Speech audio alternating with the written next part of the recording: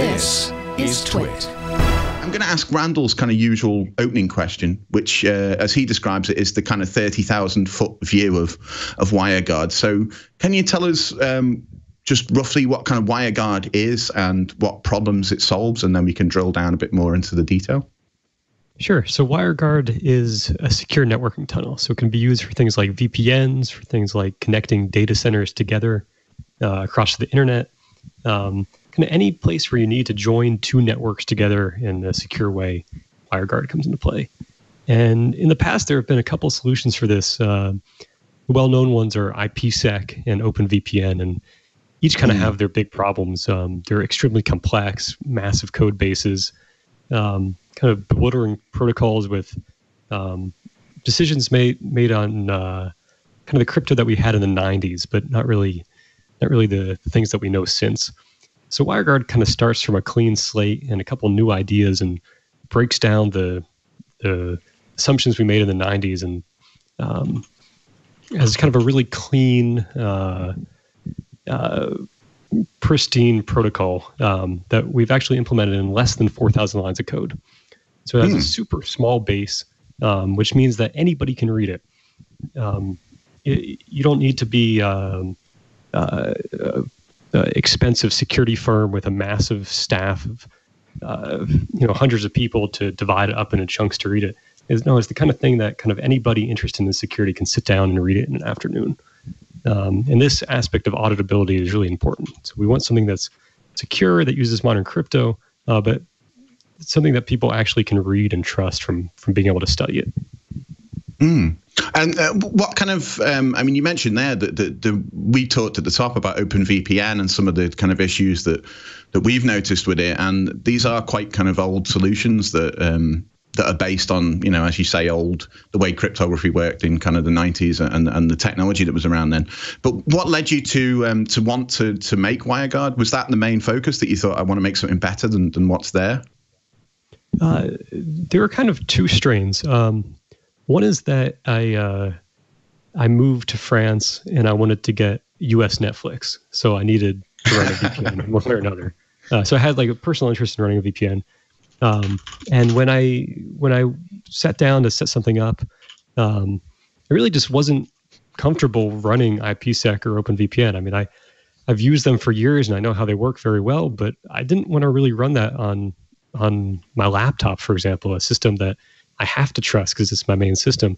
It is just too scary of a code base to trust. And having reviewed it many times, there are all sorts of terrifying issues with these things. And so it's just, I didn't want to run anything that was out there. Then there was kind of another strain, which is I work in the security industry. So I do a lot of both offensive and defensive security. And I've been working for a long time on kind of a rootkit exfiltration method.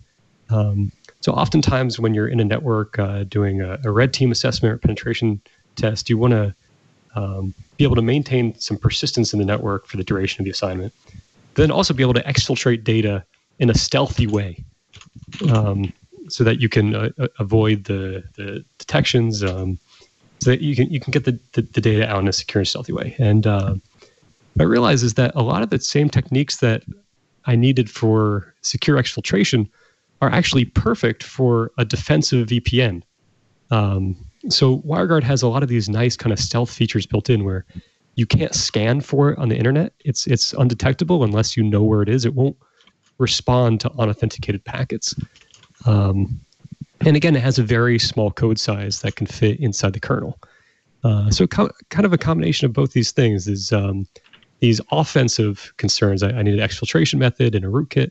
And then these kind of personal things, I need a VPN that I actually trust to run. And so WireGuard kind of came from these two strains together. Hey, I want to jump in if I can. Did you say 4,000 lines, 4K lines of code?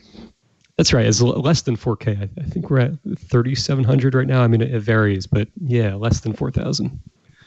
Does that include the routines for doing all of the crypto, or all of those farmed out to libraries? No, so that obviously doesn't include the crypto primitives, right? But these are kind of, well understood algorithms that that are implemented in the libraries, of course. Yeah. So this is just kind of the core logic of the protocol. Whereas if you look at things like OpenVPN and IPsec, the core logic of their protocols winds up being like way bigger than the primitives. We're talking like the order of hundreds of thousands of lines of code, the kind of thing that you can never sit down and read in an afternoon.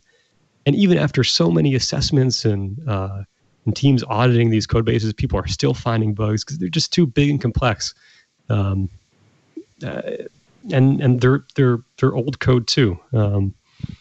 So less than 4,000 lines of code. We're trying to keep it really clean and simple. So how have you managed to do so much with so little code? Are there any secret tricks that you can share with us, or is it just all about simplicity?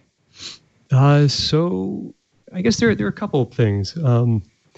There aren't any secret tricks in like coding in a compact way or something, right? I don't want that. I want the code to be readable. So there have been considerations from the beginning on keeping what WireGuard is and what it does very minimal and simple. So, for example, the protocol that's using the cryptography, when we're designing the protocol, thinking, well, how can we make this so that the state machine that this will inevitably require is as simple as possible? And these types of decisions then went into the cryptography we used in developing it, which then ultimately result in a tiny implementation. There are other things like all the fields in the protocol are fixed length. So we don't have to have any parsers. We just have kind of fixed length messages, fixed length offsets. And so if there are no parsers, then there are no parser bugs, right? So kind of a bunch of simple things like this and have all kind of added up to make it extremely simple core code base.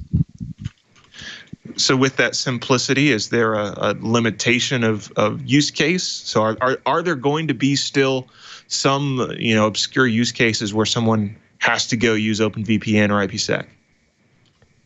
Yes, and here's where that comes in. WireGuard doesn't try to handle the key distribution problem. Okay. So both IPsec and OpenVPN have support for using certificates, X509 certificates. Now, I should mention, when you try and use X509 certificates, you wind up implementing something called ASN1 to parse it. And ASN1 parsers have been the victim of so many vulnerabilities through the years. This is like really kind of ugly thing. But in any case, WireGuard doesn't try to do the key distribution problem at all.